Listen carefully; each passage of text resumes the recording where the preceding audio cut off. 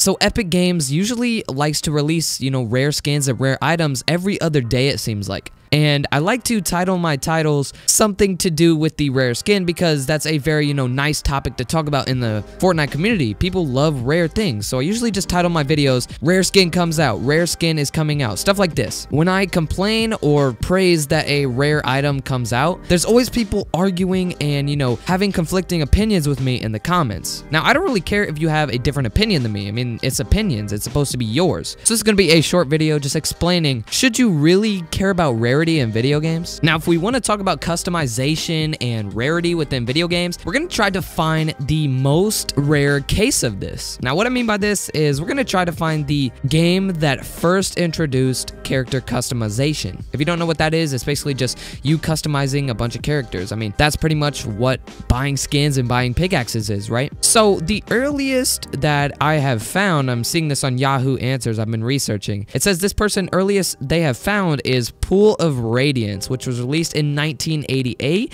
and it allowed the customization of up to 6 characters. Now, I'm assuming before this, every video game you just plays as the same character as everyone else. That seems boring, going into a game and seeing the same dude, and the same dude, and the same dude. Like, that's going to get boring. Being able to customize your character is a staple in games nowadays, but back then, it wasn't really a thing. It's cool to see, how much video games have changed over the years. Now, the whole, point of this video is me addressing the people who hate on me for liking rarity. So should you, care about rarity and customization in video games as much as I do? I mean, if you're new to my channel, you probably don't know how much I love rarity. Like, I really do enjoy it, and here's why. So I already used this example, but imagine you're playing Grand Theft Auto 5, okay? So you guys pretty much all know that game. It's an open world game. You can customize everything. It's super cool, and it's basically like real life. Imagine you are just joining into the game, and you have the default outfit on, and you see other people with elegant outfits. This dude has a gold-plated jacket, and this dude has a camo for his AK-47, and you only have a pistol. It's going to suck for you because all these people look cool and you don't. Now, that's not really rarity. That's just character customization, which,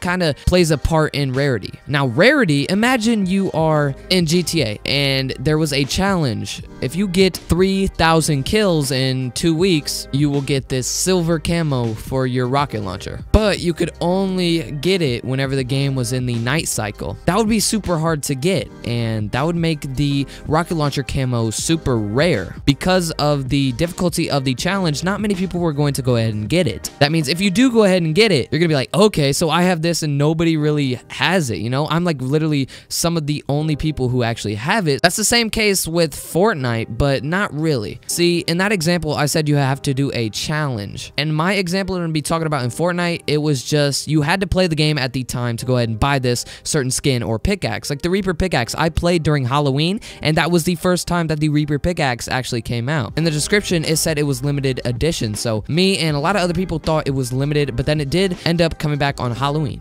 But just imagine, it's the same thing as that GTA example, buying something and then having it be rare and just like loving it because nobody else has it and it just seems so exclusive to you is awesome until they bring it back. Now, this video may seem stupid, but it's addressing the people's concerns with what I do in my item shop videos. I care about rarity. It adds a whole new layer of fun and, just a great experience to every video game that it features in. There's countless games that have some type of rarity. Like in Rocket League, there's special tires that are really rare to get. If you have those, you're going to be happy. Another game that I do play a lot is Red Dead Redemption 2. This game, there's a ton of horses that are really rare to find. And if you go ahead and do all the steps that you need to go ahead and find one, you're going to be proud of yourself and astonished that you actually have it and not too many people have it. And then imagine them just making it so that horse that you worked your butt off to get is spawning in every world. It's just going to be bad. Now, I know this doesn't really relate with Fortnite because in my case, I didn't have to work my butt off to get this Reaper pickaxe. I had to spend money on the game. But it's the fact that you had something super rare and it comes back. So the ending question that we should have here is, should you care about rarity? That's obviously an opinion. Your opinion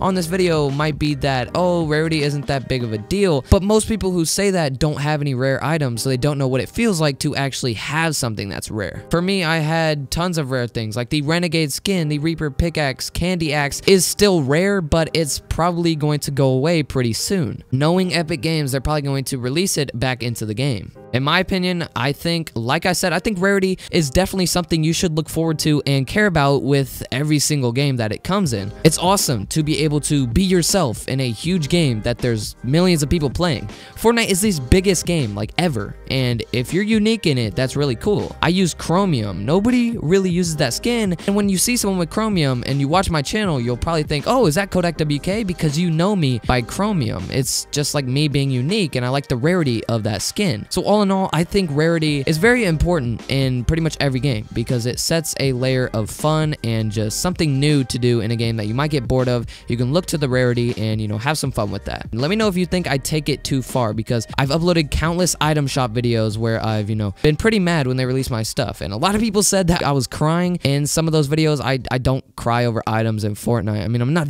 that into rarity, but I do like it a lot. So this is a short video. I just wanted to, you know, post more, see if I can just make some short videos, because you guys say that my videos are always too long and they take too long to make. So I'm gonna, you know, every once in a while post some short videos like this. I hope you guys did enjoy. If you did, go ahead and leave me a like. I'll catch you guys later. Peace out.